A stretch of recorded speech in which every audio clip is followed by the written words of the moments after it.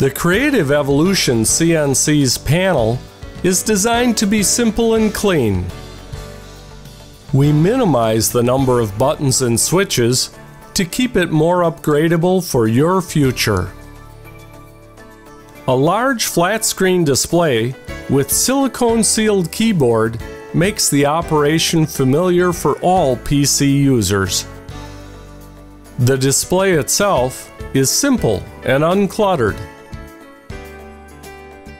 Manual control and setup is easy. The handheld jog box is a standard feature that allows the operator to control the machine from locations most convenient for setup.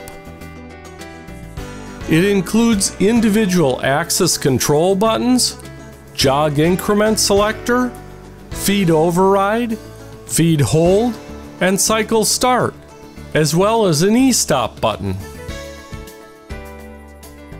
100 fixture offsets allow you convenience for a wide range of fixturing with grids of parts or pallets that hold multiple fixtures. 100 tool offsets support automatic tool changers and multiple offsets per tool as well. The edit mode uses CAD/CAM files as subroutines.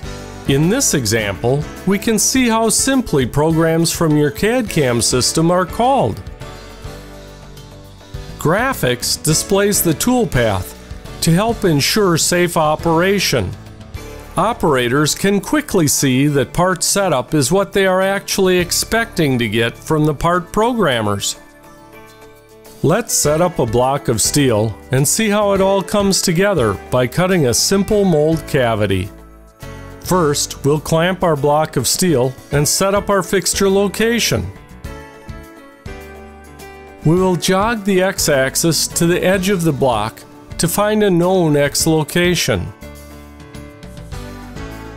Incremental jog to 1/10,000th of an inch or 1/1000th of a millimeter makes this an easy task.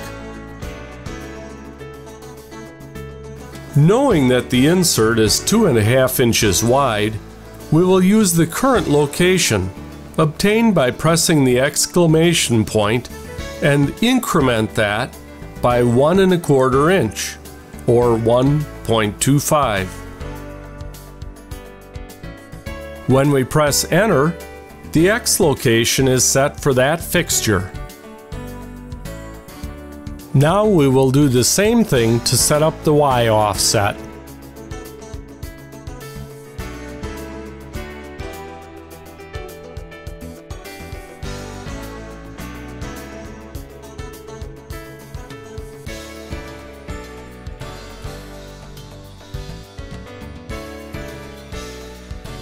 Setting Z is simply a matter of touching off the laser probe's gauge pin to establish a known fixture height.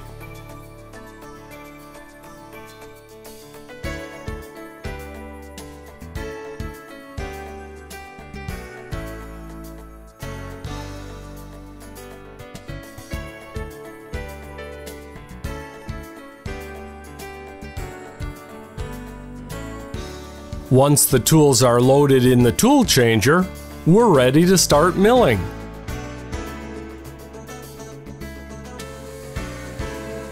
Laser tool probing automates your tool setups by eliminating the manual work. Tool length is set at the spindle's programmed RPM after warm-up, so thermal stability is ensured. In the auto mode, we decrease the feed override to safely start operation.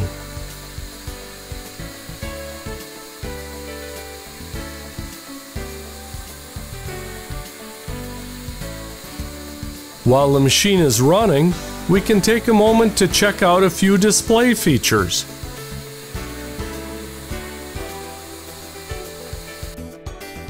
We can see the program that is executing here, along with the percentage of completion displayed.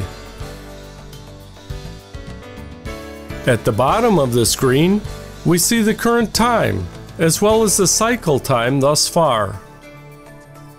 Pressing the page up and page down keys shows more axis information.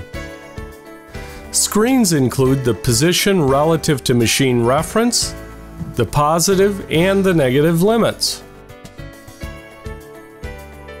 You can also see the fixture offset amount, as well as the A and B offsets if your machine is equipped with 4th and 5th axis contouring.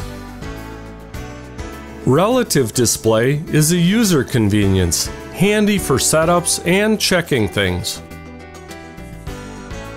Distance to go and the amount of axis shift that has been commanded for purposes of blending, etc., round out the position displays.